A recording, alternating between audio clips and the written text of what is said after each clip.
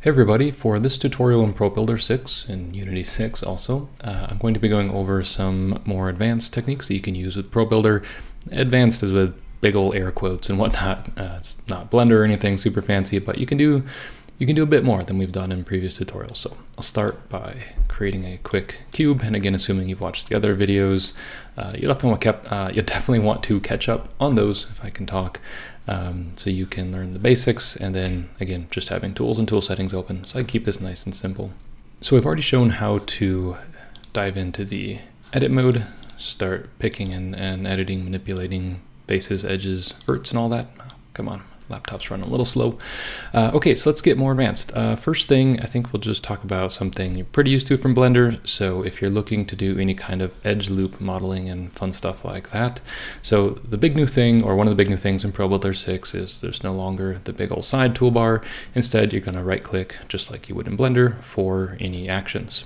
So if you select an edge and you'd like to then select around the sides to get a ring, right click, over to ProBuilder, select, and you'll have edge ring. So these should be shortcuttable. Last I checked, there was some sort of bug and they weren't, but should be soon. Double check just in case. Anyway, select edge ring, there you go. And something you can do with any of these new actions as well is they now actually have this sort of iterative live preview selector. So if you want to turn this on, it's only going to go piece by piece around. It's just a ring select, so there's not really much point to that one, but it's there. Anyway, let's grab the entire ring, and then pretty standard action from there. Maybe let's connect those edges to put a new loop all the way around. And of course, that also works on the select edge loop, same thing. So this will go around and do a loop selection. Again, this pops up.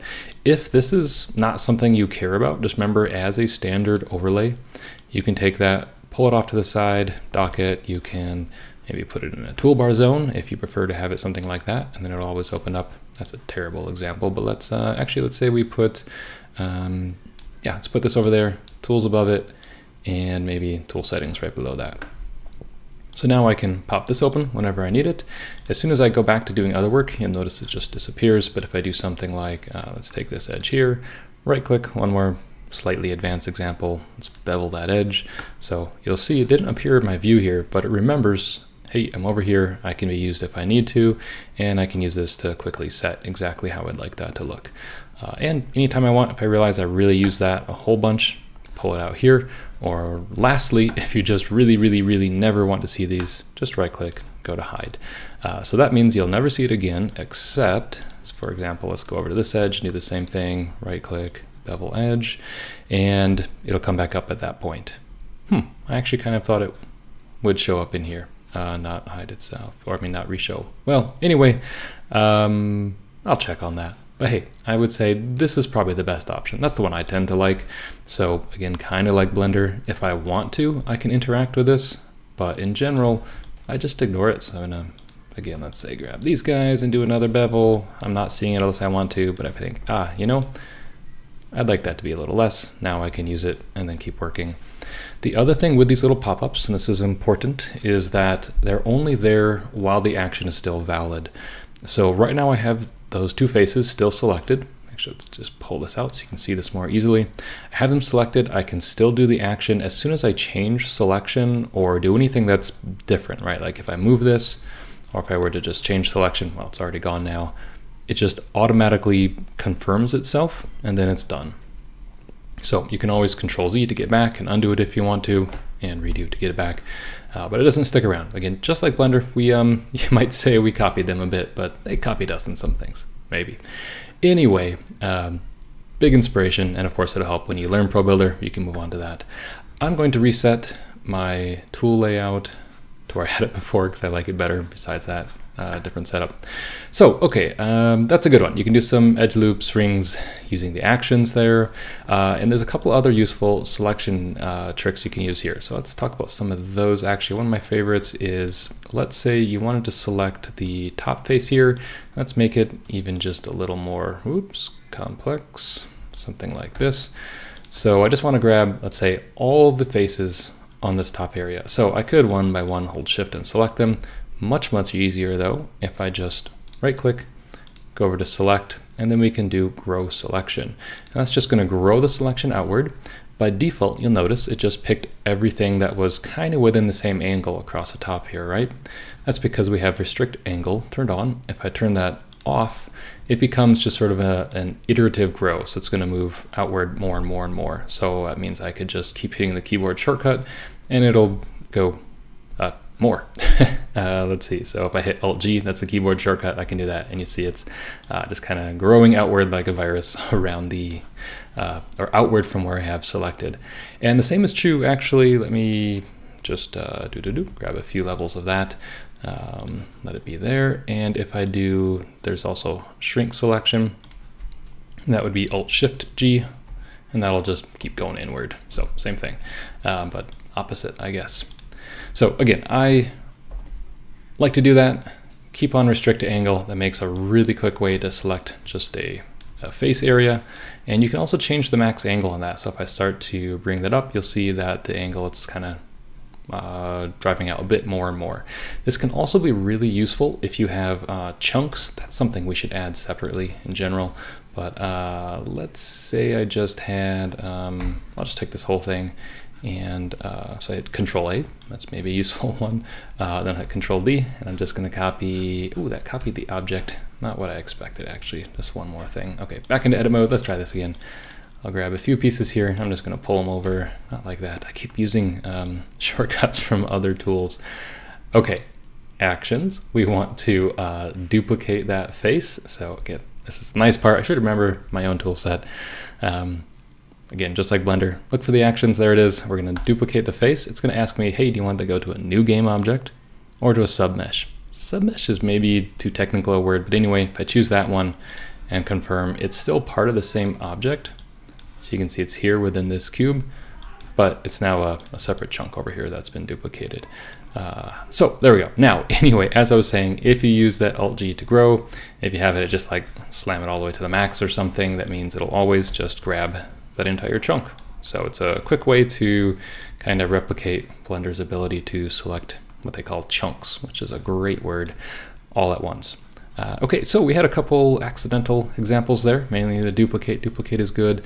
Let me actually show the other version because I think that's useful. So I'm going to take these and I'm going to right click, and this time we're going to duplicate it as a totally new object. So I click on duplicate faces, and instead of submesh, I want to choose game object and then hit confirm. So this is again where those options are nice to have right at the time. And so it's not removed from here, it's just copied over to a whole new object. So just a useful way if you have a piece that you'd like to move over to a new piece, use it again, something like that. And we can do the opposite, of course. So if I want to merge these back together into one, I'll hit Escape to go back to regular game object editing. So I'm selecting and working on game objects. Select both of these, right click and choose ProBuilder Mesh. I should explain the background of this part, maybe perhaps. So also new in Unity 6, again, this right click menu, but it doesn't only work. So I've shown you how it works here in edit mode, where it's giving you actions for these fancy faces, edges, vertices, etc. But it also works exactly the same ish. Well, it's giving you actions for whatever you can select. So here in game object mode, I'm seeing, cut, copy, duplicate, etc. But it also has a really smart feature, one of my favorite parts, where based on components, it'll give you actions as well. So the transform has a couple basic actions, and ProBuilder Mesh, of course, has a bunch of specialized ones. So in this case, we want to merge those two objects. So it's a ProBuilder action, we'll find it in here. Can't do it yet because we only have one object selected. It's trying to be smart, trying to help you. So I'll select both of these, right click, go down to that, and choose Merge Objects. And now it's just one single object. If I were to go back into edit mode, now you can see all together as one right there. So that's a pretty good overview of using those across actions. Again, I'm not going to go through all these because there's a ton of different options, and we'll probably go through more in some of the more sort of task specific videos where we're like, let's build a house with an interior and exterior, and you'll get to see all those come together, or just mess around yourself, and I'll have the documentation for them. So not to get too detailed on those, I think that gives a pretty good overview of using the actions. Again, just look through those, but there's one piece I wanted to go over last, which let's delete this mess as always and create a brand new nice clean cube here. So last part of this semi-complex editing is the cut tools. This is also new within ProBuilder 6. What this allows is basic to Blender users and such, but pretty nice and new. In this case, as you might guess, you can now hover on a particular face and start cutting out your verts. This is really useful, especially if you need to make some sort of organic shape into something. I'll just do that. Click back on the final point and it's going to complete it. And then it will automatically select whatever it is that you've cut out if it's separate. And then I can go ahead and, extrude, go to work on it, etc. Do some whatever I might want to do. Let's take these just for fun, all the edges, all the outside, and scale them upward. Look at that, amazing. Okay, so cut tool, you can also use it if you're working and you see an edge or a vertex, it's going to snap to those. So for example, I want to cut from here over to here, maybe to this edge right there, you'll see highlighted, and then maybe to this point. So it's going to highlight and snap to those just to help you do that. Once you're done, if that's what you want, you can go ahead and click on complete at the bottom. If you hit the escape key, it's just going to cancel out. So again, pretty much like Blender. This is a good point to mention. Using the cut tool can create some pretty odd n-gons. So these are what you might call just sort of a potentially dangerous poly faces or whatnot, right? So this big old one that goes around the outside, this one here. And as you might have seen actually when I'll just do this again, selecting all the edges here and then expanding this.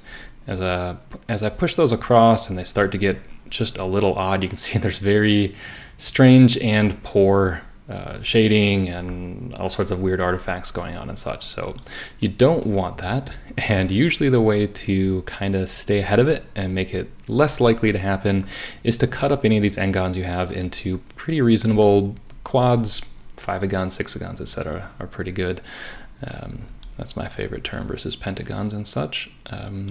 So you can do that using the cut tool by clicking on a point and moving over to an edge, assuming it doesn't break for you like it did for me there. Let's try that one more time. You know what it might have been, and this is a good one to catch, if you accidentally hover into a different face while you're doing the cut, it's going to try to use that face. So make sure the face that you want to work on is highlighted. In this case, this one here, I'll hover. Oop, yeah, it almost caught me. Okay, we could probably make that. Well, I'm not sure what. Well, anyway, I'll click from there and go over to this edge and then hit enter to keep that. So at this point, what I'll have is a nice quad here. This is getting a little better.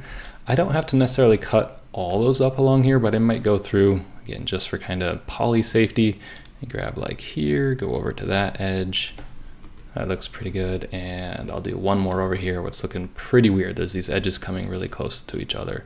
So now if I grab that one and go over, oops, to the edge right there, enter to complete.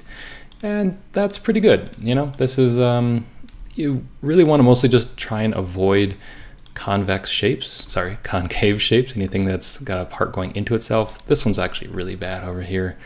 It's very likely to have some sort of trouble, so I'll just do the same thing there. And again, this is just optional, just wanted to note it. Oops, I hit escape instead of enter, so I didn't get it, but that's okay if it's just a demo. And I should move on anyway. So that's the cut tool, very useful, can create some dangerous things, so be a little more careful with it, of course, but it's good to have. Okay, so let's see, I think that is a lot of it. In the last video I showcased this, but just in case you missed, there is also the really, really useful ability to have the face, oops, I already have it turned on, have the handles matching the face orientation or the normals. So over here you have, global, which is going to set the handles to match the world. Local, which will be matching the object itself. No difference here in this case because the object hasn't been rotated.